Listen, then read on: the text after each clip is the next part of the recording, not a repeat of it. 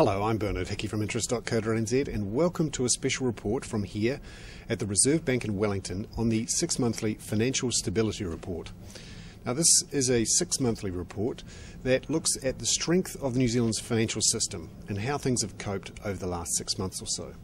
And the Reserve Bank says that our banking system has coped much better than the rest of the world's and remains relatively strong. But it has warned the banks that they need to not restrict business lending too tightly and that they don't need to get too enthusiastic with their lending to the housing market. The Reserve Bank has warned again that the economy risks becoming unbalanced, with too much debt being sucked in, pushing up the currency and damaging the export sector.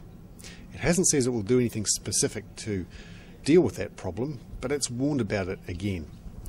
Meanwhile, the Reserve Bank has also talked about tighter capital adequacy requirements for the banks in later years, and has said that it expects finance companies, or at least some of them, to close over the next year or two as there's rationalisation and as they move into the new Reserve Bank regulatory regime. The Reserve Bank has also commented that house prices are likely to slow down after this current period of recovery, partly because the banks are not lending as aggressively as they used to. I'm Hickey. That was a special report brought to you from here at the Reserve Bank in Wellington on its 6-monthly Financial Stability Report.